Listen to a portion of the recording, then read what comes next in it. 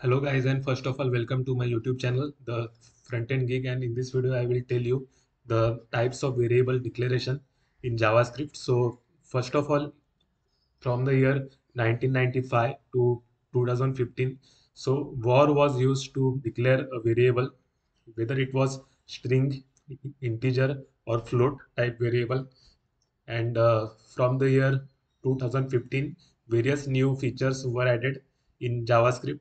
So var was used as a function scope, and from the year 2015, mostly let is used, which is a block scope. And to declare the constant variables, we use const. Okay, so now I will tell you how can you declare this variable. So we will perform a simple mathematical operation, sum. Okay, so first I will use var. Okay, var a is equal to 5, and var b is equal to 6. Okay, for example.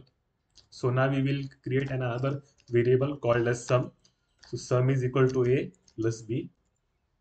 Okay. So now I will print the variable sum.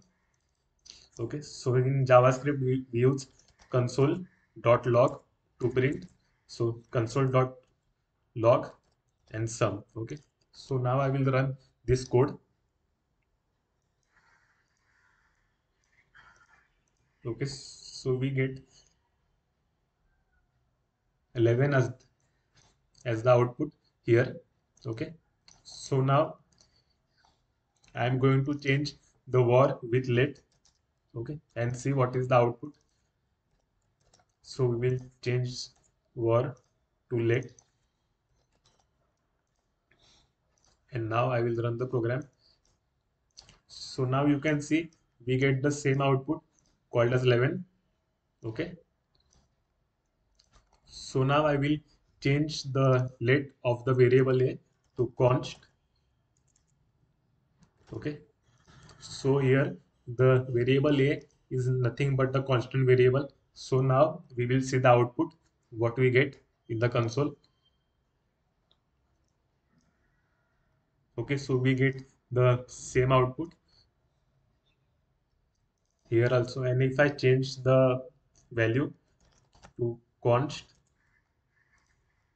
and we will store it in the let variable, which is sum. Okay, so now you can see we get a reference error.